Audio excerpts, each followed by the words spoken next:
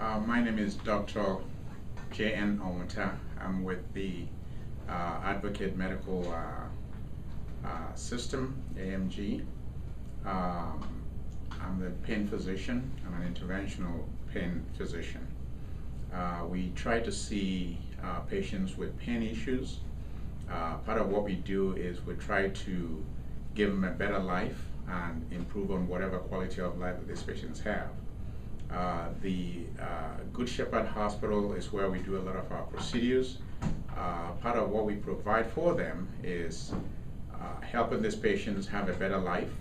Some of them have come with chronic pain, which is pain that has lasted for more than 3 months. And some of them are people who had surgery, but their surgery has been able to help them to some degree, but they still need some help afterwards. As a pain specialist, we do intervention, which means we do procedures that are beyond what most of the other physicians have done for them. Some of these procedures do involve epidural steroids. Some of them might involve burning of some nerves in the area. We also do certain things like sympathetic blocks. Sometimes we put spinal cord stimulators, and these things make people have better lives. So far, we've been successful in treating most of the patients we've seen so far.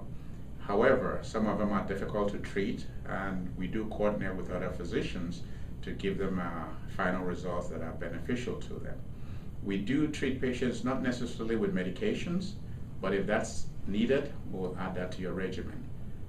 The Good Shepherd system has been very much involved with the community, and that's part of what we do. So we treat people as if they are part of the system, and we treat patients with respect, dignity, and with some competence.